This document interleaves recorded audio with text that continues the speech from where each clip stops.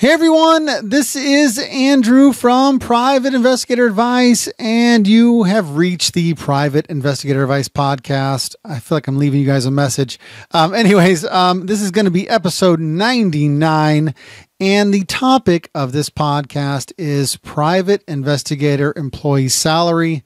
How do you live on it? So that's going to be the topic. But before we get into that, I just want to let you know this episode is brought to you by Private Investigator Advice. Private Investigator Advice has several templates for business owners and new private investigators who are looking for more information about this industry. So one of the things we have is the retainer agreement. And this is one of those things that everybody should have on hand as a business owner.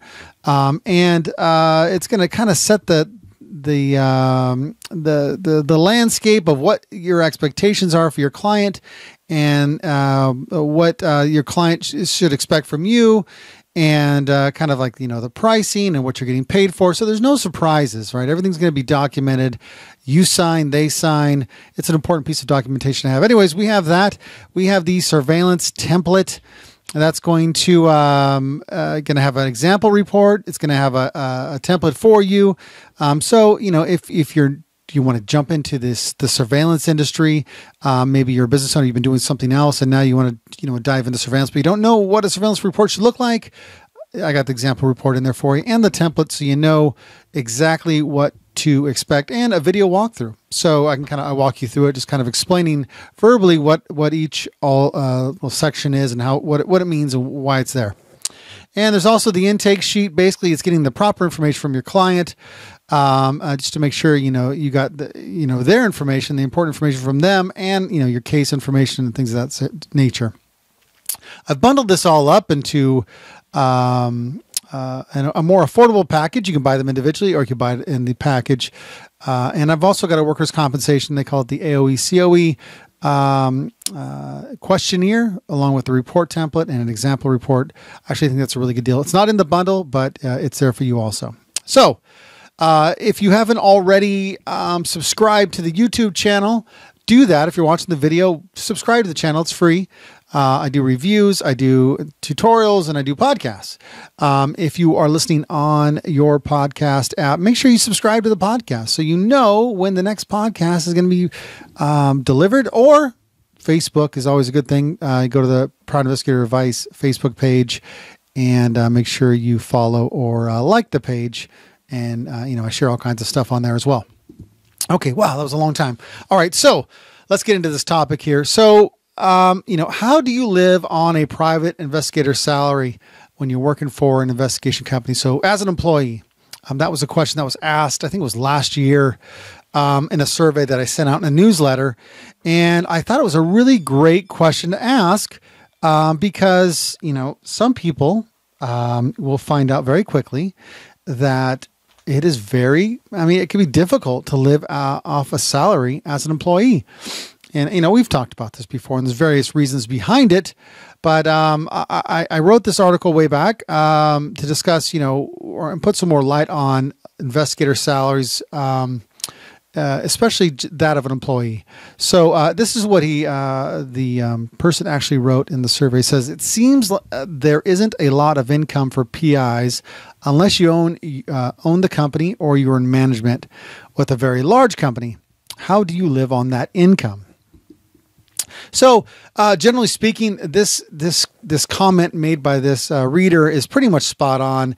The real money isn't being an employee. I mean, technically, you could make a lot of money as an employee, but you have to work an ungodly amount of hours to do so.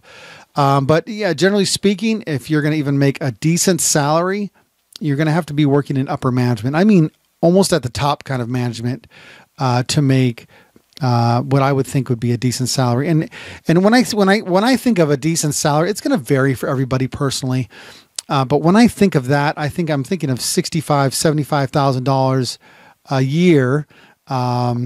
Just something that's a livable salary, right? And that in some places that isn't even livable. You're probably listening to this, and in certain areas you're like, yeah, right, like that's poverty level or something to that effect.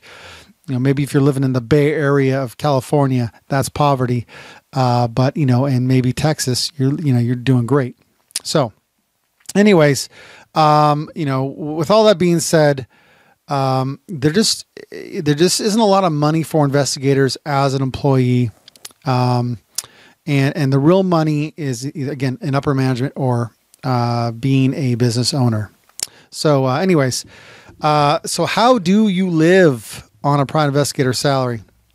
I believe, this is my personal belief, and you could probably double check this through, labor sources, and I can't think of the name of it, but, the average salary in different areas basically ranges from $35,000 to $45,000 a year.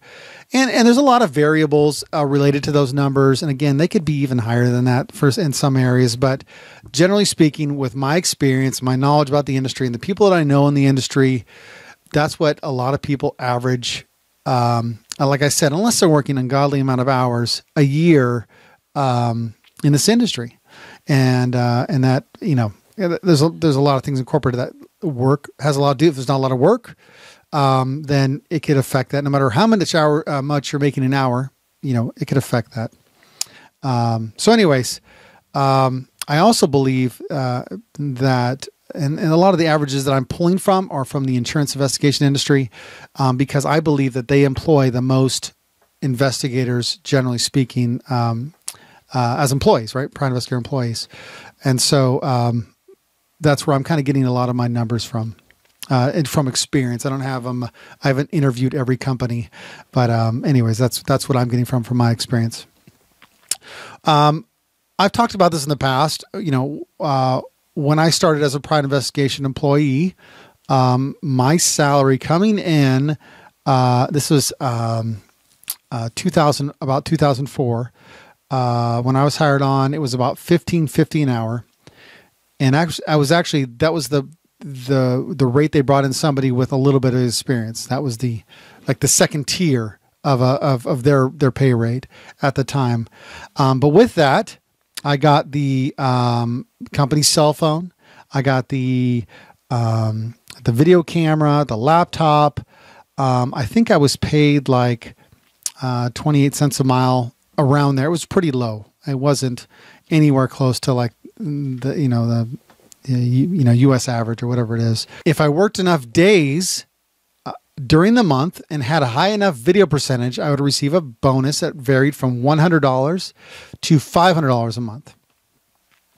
So my checks varied depending on how much work I had, how well I did on those cases, the video percentage bonus that I would receive, and you had to work a certain amount of days, right, to even get that. And my mileage, that would also affect kind of like what I was reimbursed. So my checks, and I'm going off of memory here, and this has been a long time since those days, but my checks varied from about $1,000 a pay period every 2 weeks to $1,500. And my mileage reimbursement was about $250 to $500 every 2 weeks. Depending on how much travel I did in a given period. And if I had a really good month, I would get $100 to a $500 bonus at the end of the month for performance. This was all really about surveillance when I'm talking about this. Now, there were some bad paycheck weeks, right, where it just wasn't a lot of work, or cases just didn't go well, or a combination of the both. And those were lean, scary times for me. And I remember just scraping by, constantly on the phone with managers, trying to make sure that I got the work. And I always tried to do a good job, so they would give me the work over somebody else at the time. When you're in an area with, and I started in California, when you're in an area with, 10, 15 other guys, we're all trying to get the work. It could be scary.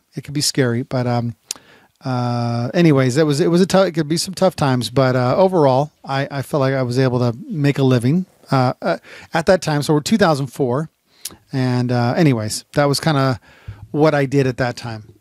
So what does a full-time private investigation employee in 2017 for an insurance investigation company make, right? So I'm going to be pulling off of some information from a friend of mine who is employed.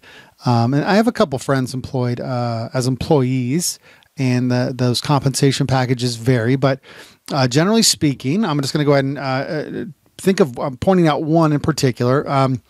this friend makes about $23 to $24 an hour for an insurance investigation company. They get a gas card. So the company pays for the gas, when working. They have health benefits. They receive a few weeks of vacation a year, and they receive approximately $250 a month for vehicle maintenance.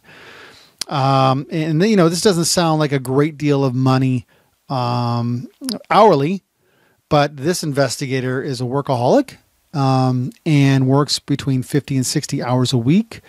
And you incorporate that with overtime and things like that. They take home around $2,000 to $2,300 every 2 weeks, which isn't too shabby. That's actually pretty decent. But again, a lot of work goes involved with that, and a lot of sacrifice in other areas. But working like that isn't for everybody. This one particular investigator is just crazy, hardworking, and sacrifices a lot to make those kind of hours happen.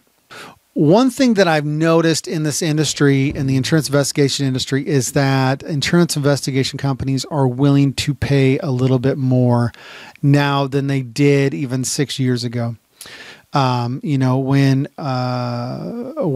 it's really, and this really kind of depends on their infrastructure and their company. Do they have a training program, things like that? If they don't have a training program, a program that is there to get someone started from nowhere, like not knowing anything about being a PI, to usable, then they can be a little more picky when getting started. But it's also very expensive to do that. And I've talked to you guys about this before, so you've probably heard me say this. But if they don't have that infrastructure built in, then the investigator who with experience has a little more leverage. And I've seen them starting to pay more for the experienced investigator, which I think is wonderful. I mean, I'm all about, the investigator getting paid what they're worth. I really am. There's some expectations that come along with being an employee, but generally speaking, when you can get, more than $24 an hour, you're in pretty good shape in this industry. I'm not pretty good shape, but I mean, you're probably above average in this industry, pay wise. So anyways, I've started to notice that it's a great trend I'm seeing. I know that these companies have the money to pay that. It just, makes their profit margin a little thinner. And that's okay. That's okay. I think, personally, I think the investigator's been getting taken advantage of quite a bit over the past, 15 years, at least that I've been in the industry.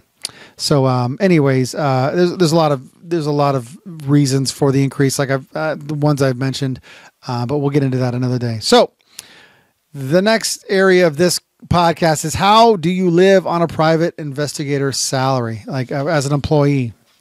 So I'll just kind of explain my situation. So in my early years as a private investigator, my wife and I, we didn't have any bills. I mean, no like major bills.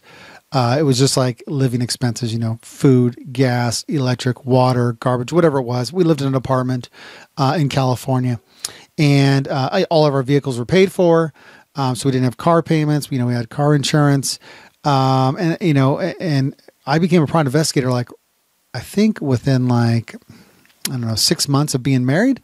And so it wasn't too bad at that time. My wife and I both, we worked full time. My wife wasn't making that much money. Or I think our rent was I want to say $960 a month in 2004. I think it was. I think my wife made $13 or $14 an hour. When work was slow, we had already put some money away. It was just me and my wife. We didn't have any kids, right? It was just me and her working full time. And so when work was slow for me, we still had enough money to pay our bills, and we still, we saved and lived comfortably. And even when I didn't have a consistent paycheck, we were still okay in those seasons, because my wife was, even though she was only making $13, $14 an hour, she was still working consistently. So, for us, it wasn't too bad early on. Everybody's situation is different. But what I would say is it's always helpful to save for the times when work is slow. And there's a lot of industries like this. Being a private investigator is one of those, whether you're a business owner or whether you're an employee. As a young married couple, and that was early on in this industry, that's basically what we did.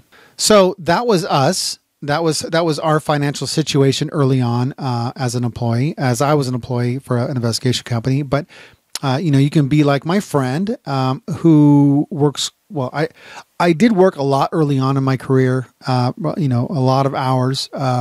Just kind of what you did because you're kind of trying to learn and everything, and again, you don't know when the next case is going to come or how each case is going to go.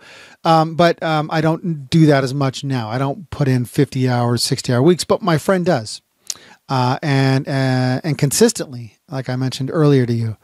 And you can try to work as many hours as my friend does to elevate your salary as an employee.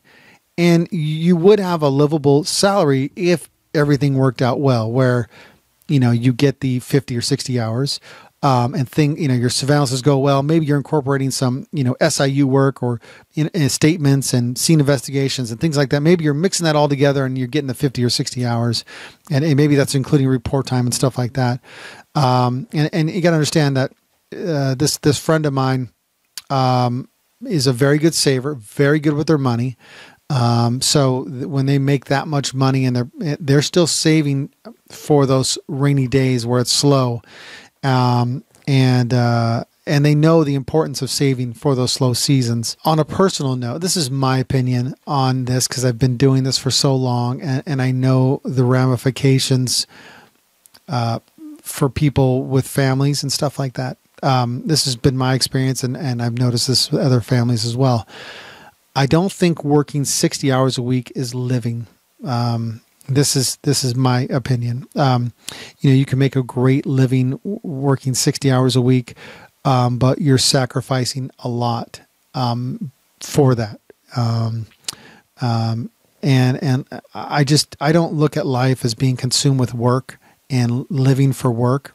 I mean, we work to live. Anyways, I've talked about that in the past about, turning down certain things, turn down certain jobs because it wasn't going to be a good fit for my family situation. So, that's just my personal opinion on the 50 to 60 hour weeks. Everybody's different. Everybody's going to have different opinions. Everybody's going to have a different family situation, things like that. And I totally understand that. But being an employee working 60 hours a week is tough. So anyways, let's move on here. Okay, so here's what I want you to do. Whether you're new to this industry, whether you're still in this industry, whether you're an employee, whether you're a business owner, I really want you to wrap your head around this if you're not already wrapped around it. So I don't want you to fit this industry into a box. I don't want you to put, you're either an employee or you're a business owner. That's nonsense. Don't think of it like that. You can be an investigator where you're diversifying where your money's coming from. Okay. You could be a business owner and you full-time, and maybe you work part-time for a company, right? Just to make sure you got some work coming in, or vice versa. Maybe, you work part-time both, or vice versa. Maybe you work part-time for a company. Maybe you work part-time for yourself. And with that, maybe a decent income comes out of that for you. Having a diverse, income can be the difference between paying your bills and each month or being broke. I think working for yourself can add a major, working for yourself, you can make twice as much, maybe 3 times as much as you can working for a company. So you don't have to work as much, right? If you're working for a company making $25 an hour and you work for yourself making $75 an hour, I think you can do the math and realize how much you have to work to make a certain amount, as you would as an employee. So I want you to really think about that. So it doesn't have to be all or nothing. You could be process serving, you could be, doing this and doing that and side hustle. All these different things could add up to a really decent income without killing yourself working 60, 70 hours or something crazy like that. You guys can obviously do whatever you want, right? And if you're very happy and it's very, it's easy to be an employee and it's not, not as stressful. And I totally get that. I totally get that. I still work part-time for companies. I don't care. It fits in my family situation. I'm able to, work it out to where I get to make all the, events with my family, take vacation whenever I want to. This works for me, being part-time, doing my own business, and sometimes working for other companies or subcontracting or whatever. This works for me, and that might work for you. But if you're listening to this and you're an employee, look into starting your own business. It's not that intimidating. Just start it. It doesn't have to. Nothing has to magically happen, and no one's judging you based on how much work you get. Start the business. Get the business license. Get the the agency license for your company. Get the insurance, and it's going to allow more doors to be open for you. It's going to allow more opportunities for income. And once you get a taste of what it's like to make twice as much for your own business versus working for somebody else, you're going to catch that bug. You're going to be like, what am I doing? Like, no, I could be making so much more money and spending so much more time with my family or so much more time with my spouse, and maybe someday you won't need to be an employee any longer. Maybe, maybe you just don't do that at all. So, it's up to you. It's up to you. I mean, my experience as an employee, unless you're working crazy hours, you're not going to get that big income. But you don't have to work crazy hours necessarily as a business owner. Every situation is different. I always have to clarify that. But just generally speaking, you can make a pretty decent living just working for yourself if you market yourself enough, if you make good connections, if you have a good reputation in the industry, even subcontracting for companies, you can make a decent living. As long as it's consistent, of course. So anyways, I talk a lot about these types of things. I'm going to put plenty of links to kind of guide you to maybe starting your own business or some of the expenses. That was always a big one. How much did it cost to become a private investigator or have a private investigation business? I'll link to that hopefully in the podcast notes, in the video notes. Definitely take a look at that. Check it out.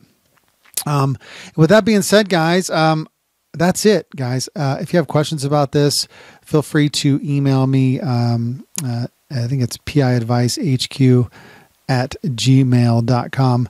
Other than that, thank you for taking the time to listen to this podcast. And I hope you got something from it. Be sure to check out the templates and subscribe to the podcast, the video, the Facebook page, whatever your fancy is. Subscribe to that so you can keep in touch and see the next things that come out in the future. All right, guys, that's it. And I will talk to you soon. Have a great day. Bye.